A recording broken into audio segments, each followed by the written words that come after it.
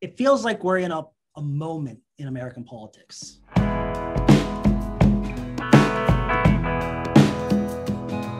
have extremely close elections. The political parties seem to be extremely divided, polarized, and continue to polarize even more and more. And every election seems to bring out these cleavages. There's no better time to study the history and the future of our politics.